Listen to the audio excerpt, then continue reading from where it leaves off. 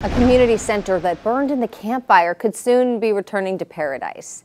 Action News Now reporter Sade Pullen is live there on Nunley Road. So Sade, what needs to happen to bring that center back to the ridge?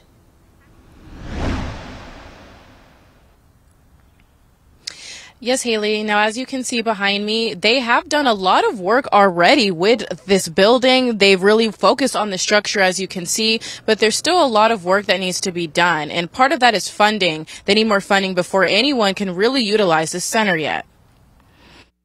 Because we lost everything, we now changed it to Paradise Community Center.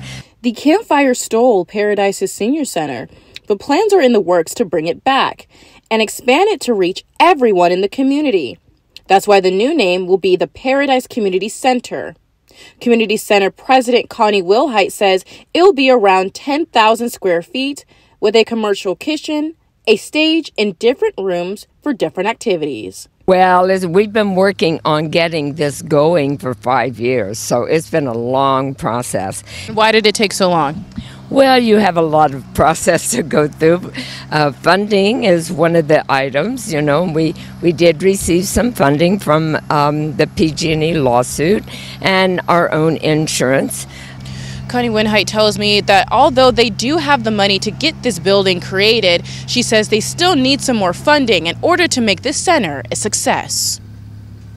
Once the building is completed, you still have a lot of interior design, and we want to work on the outside also, landscaping. So there's a lot of areas that we're going to have to cover.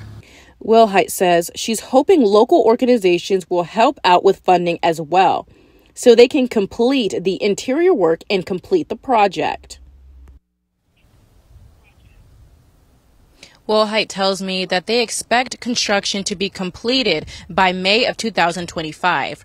Reporting live in Paradise, I'm Sade Pullen with Action News Now.